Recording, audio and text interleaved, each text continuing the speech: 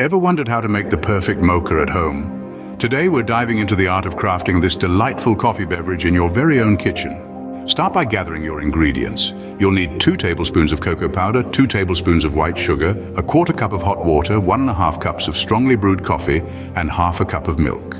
Begin by combining the cocoa powder and sugar in a saucepan. To this, add the hot water while stirring continuously. This creates a thick chocolatey syrup that will form the base of your mocha. Next, bring this mixture to a simmer over medium heat. Keep stirring until the sugar fully dissolves and the mixture begins to thicken.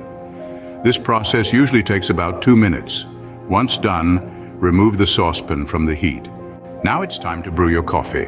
The stronger, the better. Brew your coffee as you normally would and pour it into the saucepan with the chocolate syrup. Stir them together until they're well combined.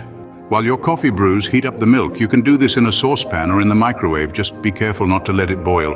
Once it's hot, use a frother to create that lovely creamy froth that sits on top of a mocha. Finally, pour the coffee and chocolate mixture into a cup. Then gently pour the frothed milk on top.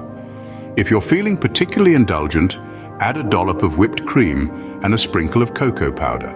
In summary, making the perfect mocha at home involves creating a chocolate syrup from cocoa powder, sugar, and hot water, then combining it with strongly brewed coffee.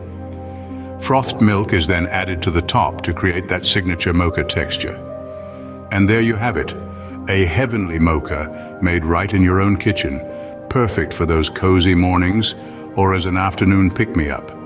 So go ahead, treat yourself to this delectable beverage and enjoy the art of coffee making.